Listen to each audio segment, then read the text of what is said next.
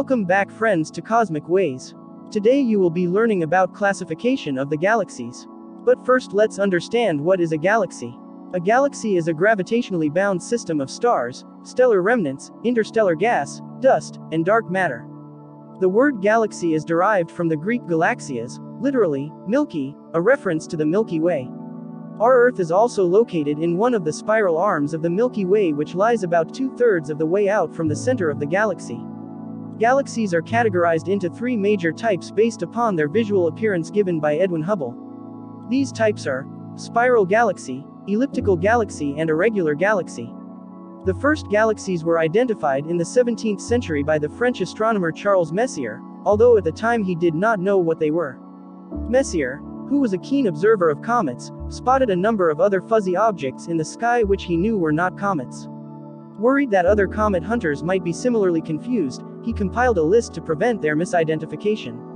Messier's list, where objects are identified by M for Messier, followed by a number, for example M51, contained information on 110 star clusters and spiral nebulae, galaxies, but it was almost 300 years before astronomers figured out what the fuzzy, spiral nebulae actually were.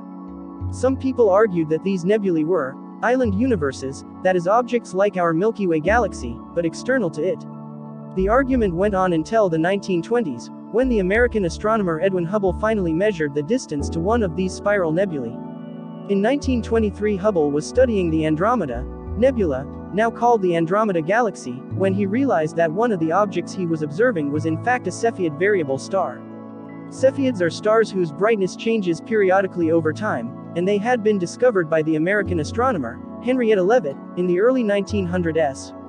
Leavitt found what is now known as the period luminosity (PL) relationship, a link between the luminosity of a cepheid and its period. Hubble used the PL relation to find the distance to the cepheid he was studying in M31, and proved that it was located outside of our own galaxy. This finally ended the debate on the nature of the spiral nebulae, that is, they were indeed distant galaxies like our Milky Way. Coming back to the types of galaxies, let's see the first type, the spiral galaxies. These galaxies appear as flat, blue-white disks of stars, gas and dust with yellowish bulges in their centers. These galaxies are further divided into two groups, normal spirals and barred spirals. In barred spirals, the bar of stars runs through the central bulge. The arms of barred spirals usually start at the end of the bar instead of from the bulge. Spirals are actively forming stars and comprise a large fraction of all the galaxies in the local universe.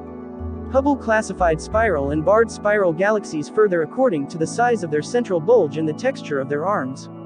Spiral galaxies are classified as SA, SBA, SB, SBB or SC, SBC, classic barred, according to the tightness of their spiral, the clumpiness of their spiral arms, and the size of their central bulge.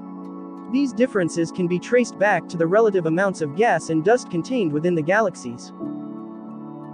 Now let's see the second type of galaxies, the elliptical galaxies. Ellipticals, which account for about 1/3 of all galaxies, vary from nearly circular to very elongated. They possess comparatively little gas and dust, and also contain older stars and are not actively forming stars anymore. The largest and rarest of these, called giant ellipticals, are about 300,000 light-years across. Astronomers theorize that these are formed by the mergers of smaller galaxies. In 1926, Edwin Hubble devised a system to classify galaxies known as the Hubble sequence. Under this organization, elliptical galaxies are classified by how stretched out they are. Galaxies classified as E0 appear to be almost perfect circles. Remember, a circle is an ellipse, while those listed as E7 seem much longer than they are wide. A galaxy's appearance is related to how it lies on the sky when viewed from Earth. A galaxy having the E7 shape but seen head-on would appear as an E0, for instance, because observers would not see its stretched shape, which lies behind it. And here comes the third type of galaxy, the irregular galaxy.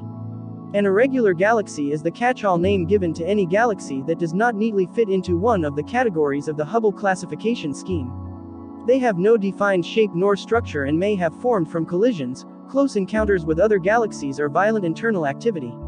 Irregular galaxies, which have very little dust, are neither disk-like nor elliptical.